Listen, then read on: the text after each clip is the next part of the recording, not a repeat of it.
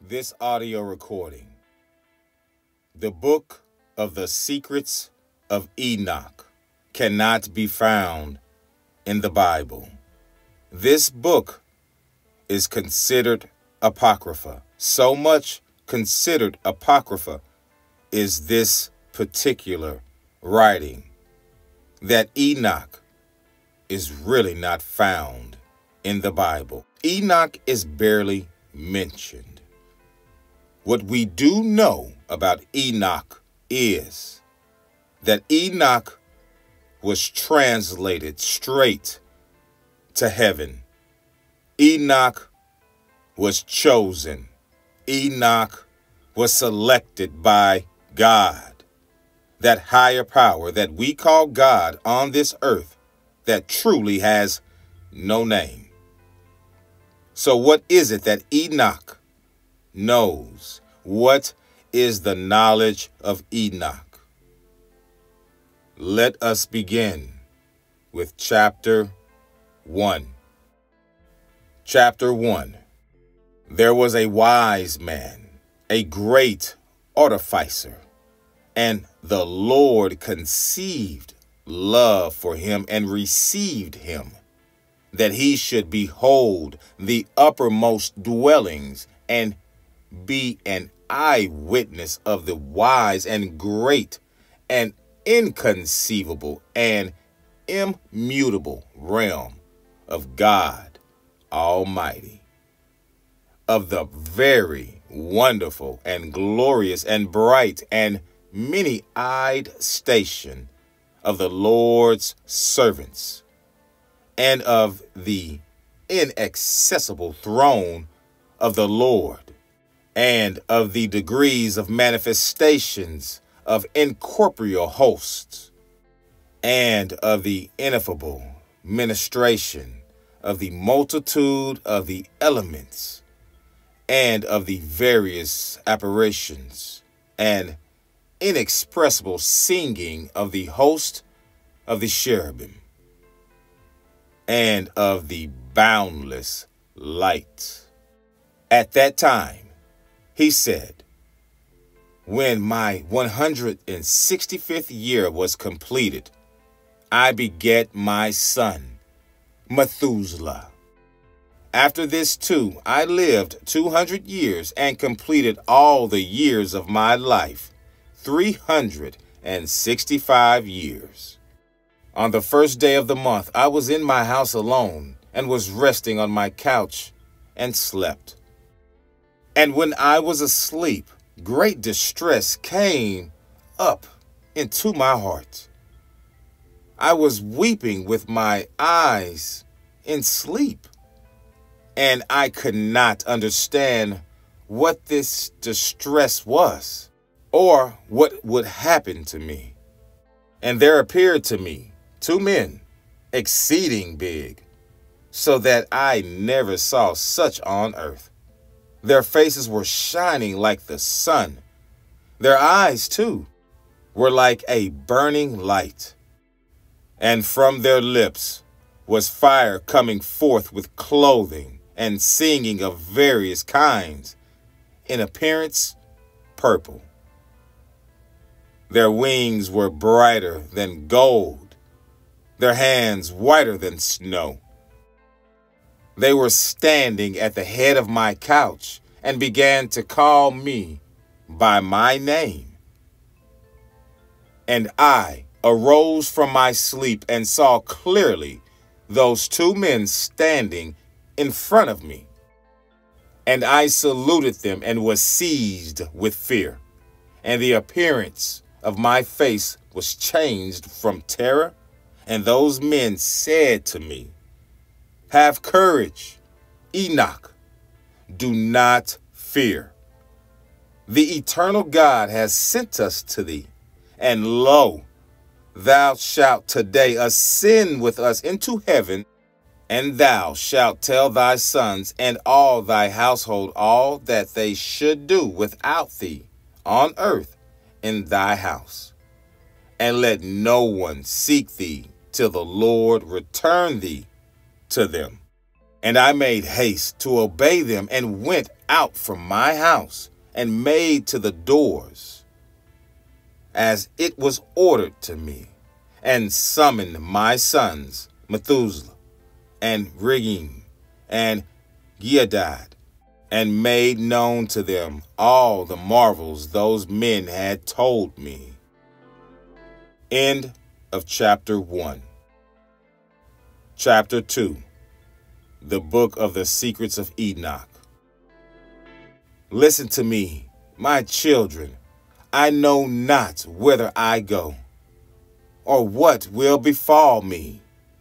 Now, therefore, my children, I tell you, turn not from God before the face of the vain, who made not heaven and earth, for these shall perish, and those who worship them.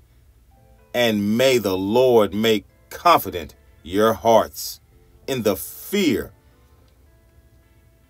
of him. And now, my children, let no one think to seek me until the Lord return me to you. End of chapter 2. Chapter 3. It came to pass, when Enoch had told his sons, that the angels took him on to their wings, and bore him up on to the first heaven, and placed him on the clouds. And there I looked, and again I looked higher, and saw the ether. And they placed me on the first heaven, and showed me a very great sea, greater than the earthly sea. End of chapter 3. Chapter 4. They brought before my face the elders and rulers of the stellar orders, and showed me 200 angels, who rule the stars and their services to the heavens, and fly with their wings, and come round all those who sail. Chapter 5. And here I looked down, and saw the treasure houses of the snow, and the angels who keep their terrible storehouses, and the clouds whence they come out, and into which they go. Chapter 6. They showed me the treasure house of the dew, like oil of the olive, and the appearance of its form, as of all the flowers of the earth. Further, many angels guarding the treasure houses of these things, and how they are made to shut and open. Chapter 7. And those men took me, and led me up on to the second heaven, and showed me darkness greater than earthly darkness. And there I saw prisoners hanging, watched, awaiting the great and boundless judgment. And these angels were dark-looking, more than earthly darkness, and incessantly making weeping through all hours. And I said to the men that were with me, wherefore are these incessantly tortured? They answered me, these are God's apostates, who obeyed not God's commands, but took counsel with their own will, and turned away with their prince, who also is fastened on the fifth heaven. And I felt great pity for them. And they saluted me, and said to me, Man of God, pray for us to the Lord. And I answered to them, Who am I, a mortal man, that I should pray for angels? Who knoweth whither I go, or what will befall me, or who will pray for me? Chapter 8. And those men took me thence, and led me up on to the third heaven, and placed me there. And I looked downwards and saw the produce of these places, such as has never been known for goodness. And I saw all these sweet flowering trees, and behold their fruits, which were sweet smelling, and all the foods borne by them bubbling with fragrant exaltation. And in the midst of the trees that of life, in that place whereon the Lord rests, when he goes up into paradise, and this tree is of ineffable goodness and fragrance, and adorn more than every existing thing. And on all sides it is in form gold looking, and vermilion, and fire-like, and covers all. And it has produce from all fruits. Its root is in the garden and the earth's end. And paradise is between corruptibility and incorruptibility.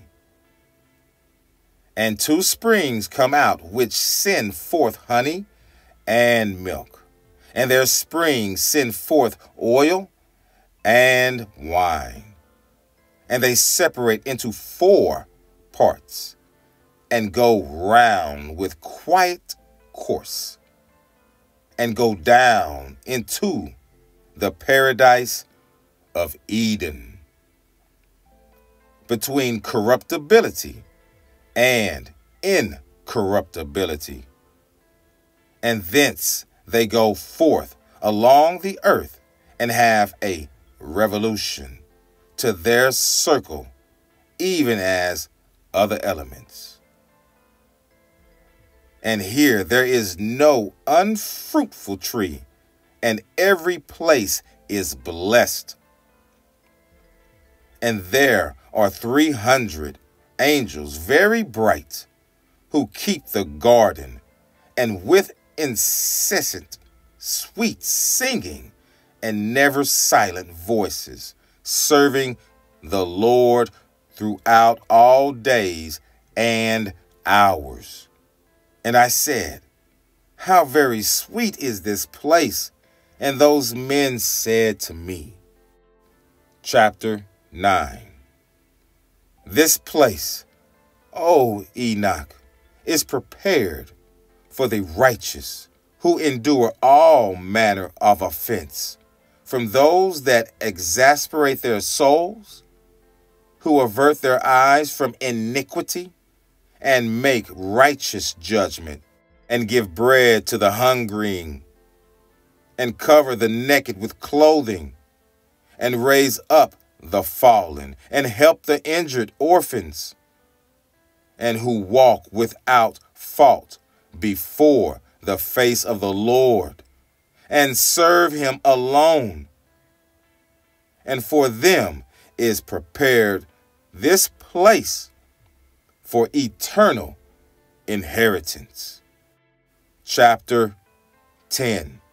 And those 2 men led me upon to the northern side, and showed me there a very terrible place.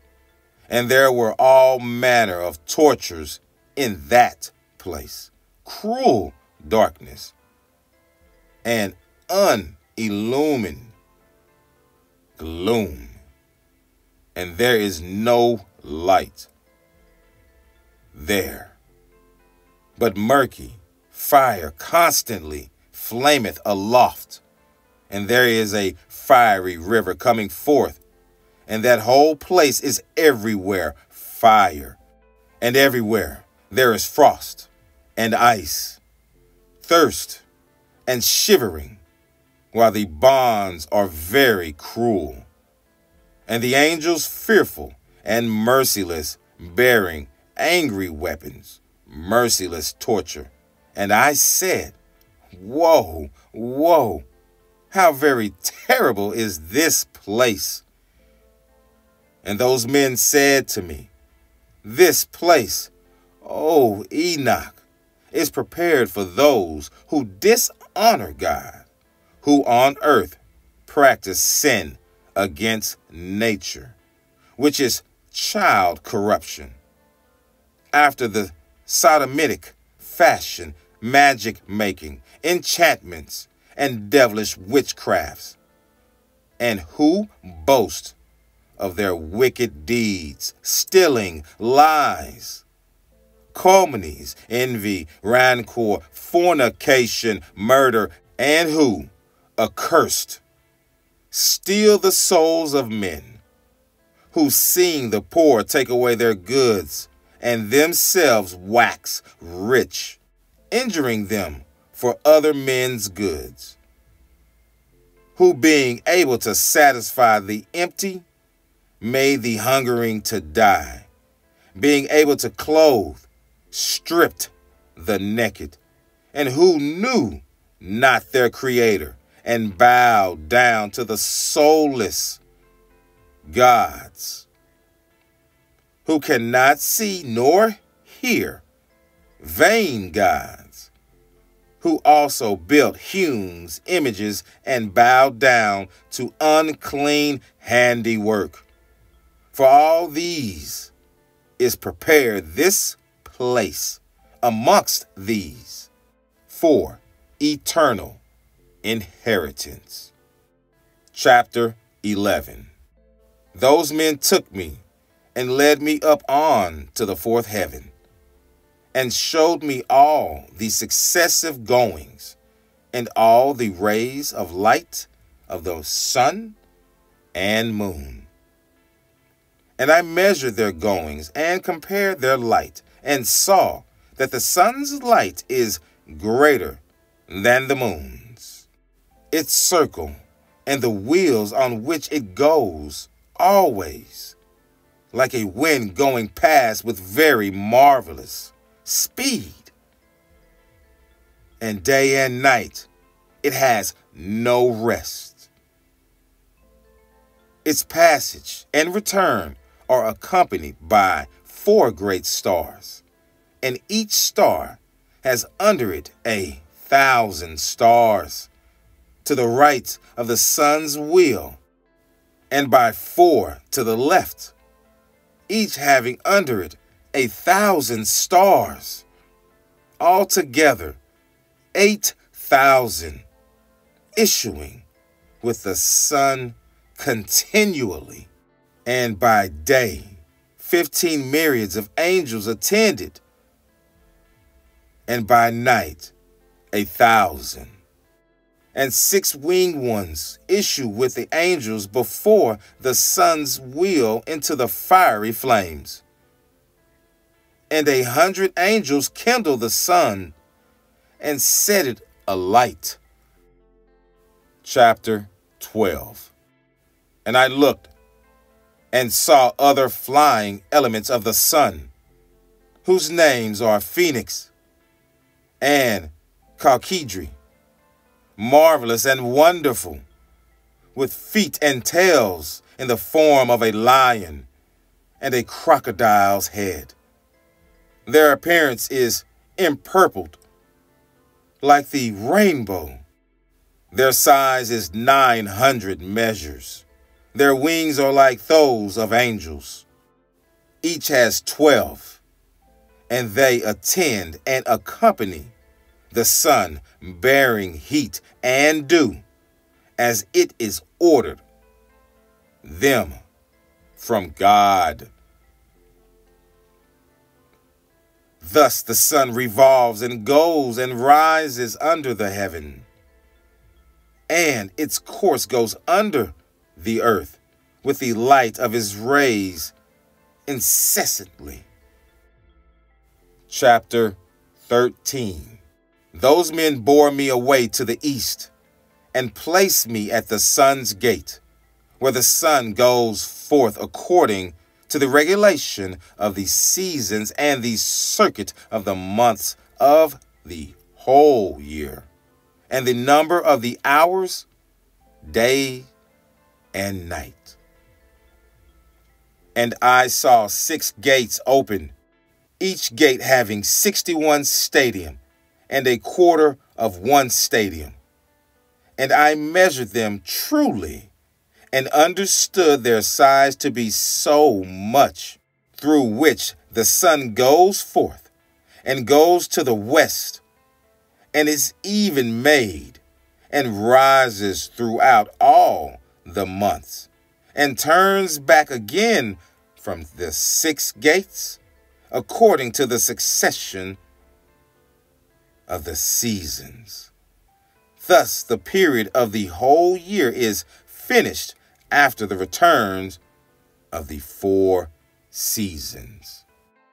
Chapter 14. And again those men led me away to the western parts, and showed me 6 great gates, open corresponding to the eastern gates, opposite to where the sun sets, according to the number of the days, 365 and a quarter. Thus again it goes down to the western gates, and draws away its light, the greatness of its brightness under the earth. For since the crown of its shining is in heaven with the Lord, and guarded by 400 angels, while the sun goes round on wheel under the earth, and stands 7 great hours in night, and spins half its course under the earth. When it comes to the eastern approach, in the 8th hour of the night, it brings its lights and the crown of its shining, and the sun flames forth more than fire. Chapter 15. Then the elements of the sun, called Phoenix and Chalkedri, broke into song. Therefore, every bird flutters with its wings, rejoicing at the giver of light. And they broke into song at the command of the Lord. The giver of light comes to bring brightness to the whole world. And the morning guard takes shape, which is the rays of the sun. And the sun of the earth goes out, and receives its brightness to light up the whole face of the earth.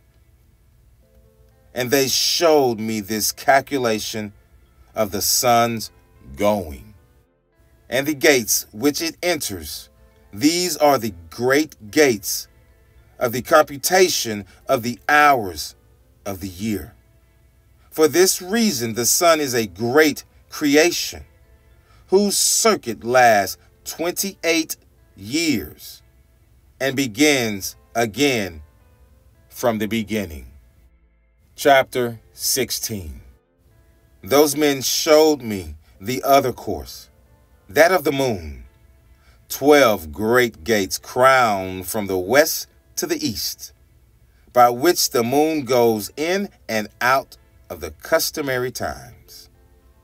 It goes in at the first gate to the western places of the sun, by the first gates with 31 days exactly, by the second gates with 31 days exactly, by the third with 30 days exactly, by the fourth with 30 days exactly, by the fifth with 31 days exactly, by the sixth with 31 days exactly, by the seventh with 30 days exactly, by the 8th with 31 days perfectly, by the 9th with 31 days exactly, by the 10th with 30 days perfectly, by the 11th with 31 days exactly, by the 12th with 28 days exactly. And it goes through the western gates in the order and number of the eastern, and accomplishes the 365 days and a quarter days of the solar year, while the lunar year has 354, and there are wanting it to 12 days of the solar circle, which are the lunar epochs of the whole year.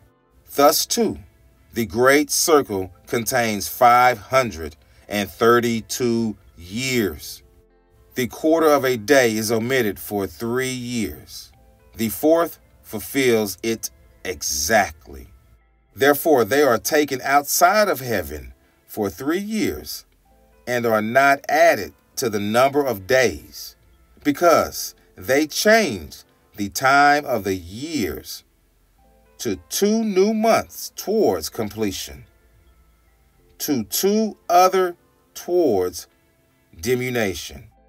And when the western gates are finished, it returns and goes to the eastern to the lights, and goes thus day and night about the heavenly circles, lower than all circles, swifter than the heavenly winds, and sprints, and elements, and angels flying.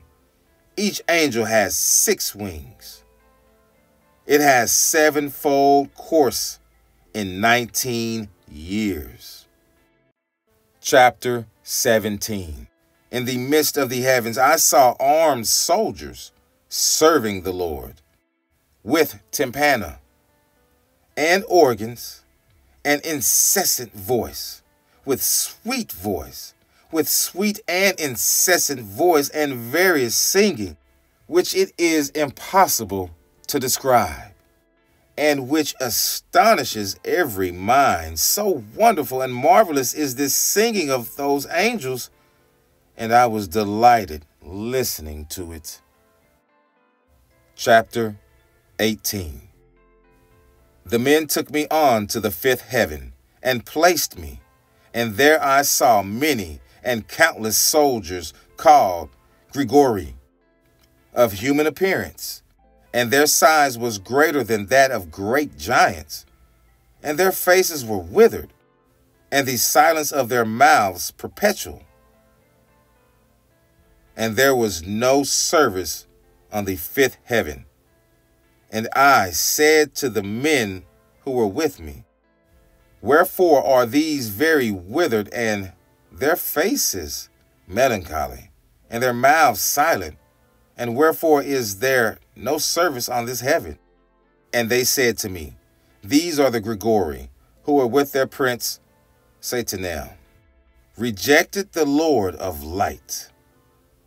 And after them are those who held in great darkness on the 2nd heaven, and 3 of them went down onto earth from the Lord's throne to the place Irmon, and broke through their vows on the shoulders of the hill of Irmon, and saw the daughters of men how good they are, and befouled the earth with their deeds, who in all times of their age made lawlessness and mixing, and giants are born, and marvelous big men, and great enmity.